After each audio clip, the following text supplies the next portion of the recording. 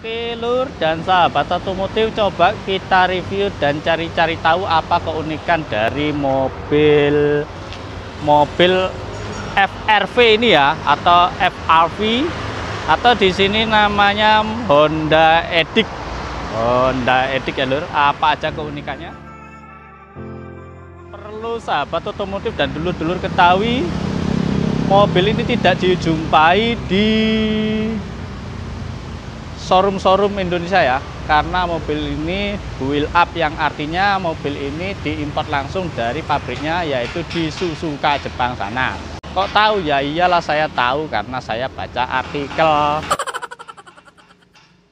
Dan mobil ini masuk ke Indonesia tahun 2004. Kok tahu? Ya iya, tetap saya baca artikel. Jadi kalau ada yang salah, jangan salahkan aku lur dan sahabat otomotif, tapi salahkan artikelnya. Oke, coba kita cari tahu apa aja keunikannya. Nah, mobil ini kita lihat dari interiornya dulu ya. Wih, kita cari-cari tahu apa keunikannya. Oke, dalamnya cukup mewah ya, untuk frame-framenya ini bagus, keren. Nah, ini bangkunya ini bagian depan ada 3 baris, ada 3 seat, 3 kursi. Nah, itu uniknya ya, kayak angkot aja, tapi enak juga sih. Tapi untuk bagian tengahnya cukup kecil, jadi kalau orang-orang gemuk nggak nyaman. Oke, bangku tengahnya ini 2 baris ya, 2 baris saja nih. Bangku tengahnya bisa dilipat, jadi kalau bawa saudara pas hari lebaran itu rioyo ya, enak bawa ini. Tinggal taruh kasur ya kan, bisa tiduran, wis sewa hotel bebas ya kan. Oke, coba kita lihat lagi ya apa keunikannya ya. Saya juga belum tahu, makanya kita cari-cari tahu ya kan. Kita cari-cari tahu semuanya. Wih, ini joknya udah kulit, enak.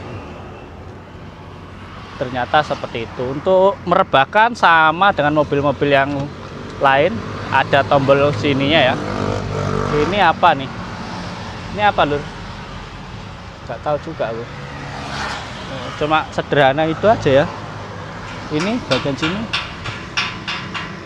Oh, untuk bagian tengahnya gesernya pakai ini, ternyata pakai tombol di bawah. Oke, untuk bagasi. Nah, ini di bangku tengah ini ada selorokan laci ya. Oh, ada lacinya, keren untuk buang sampah, enak deh gini ya kan. Oh, janganlah, ini untuk dokumen-dokumen penting taruh di sini, STNK. Oh, ini juga bisa, sama lah dengan mobil pada umumnya. Ini masih perbaikan, head unitnya mau di-upgrade ke versi yang Android itu lur ya. Versi yang Android itu loh ya lur, enak. Sistem transmisinya matic.